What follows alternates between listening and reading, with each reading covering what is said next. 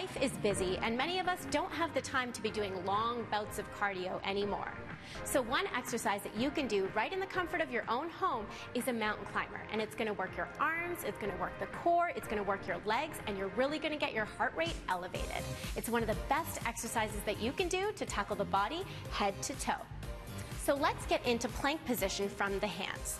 We're going to get down onto the floor, and we're going to make sure that our hands are in line with the chest. So we don't want them to be too far forward, and we don't want them to be too far back. When we pop into plank position, we're going to make sure that we keep our elbows nice and soft. So we don't want them to be locked. Remember, we want them nice and soft. From here, what you're going to do is you're going to pump one knee into the body and gently place it back out. And then you're going to alternate and do the other leg, taking it gently into the body and taking it back out.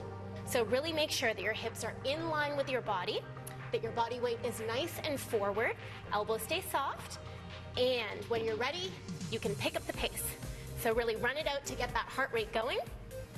Or if this feels too challenging, you can just gently tap your foot down to the floor and keep it nice and controlled. You can scale this up or scale this down however you need, but it's really great to do this exercise interval style. So put your timers on for 20 or 30 seconds, bang out as many repetitions as you can, and then take a breather for 15 to 30 seconds. Do this 6 to 8 times, and I promise your entire body is going to be feeling this.